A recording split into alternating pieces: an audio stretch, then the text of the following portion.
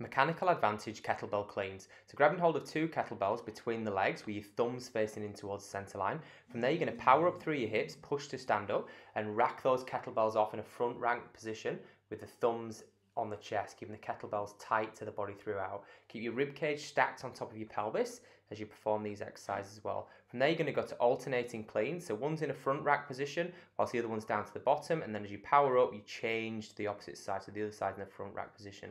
From there you pop the kettlebells down, grab hold of it in one hand, thumb in towards the centre line, and then power up through the hips, keeping that kettlebell tight to the body, turning to get the thumb in towards the chest as you come through from there.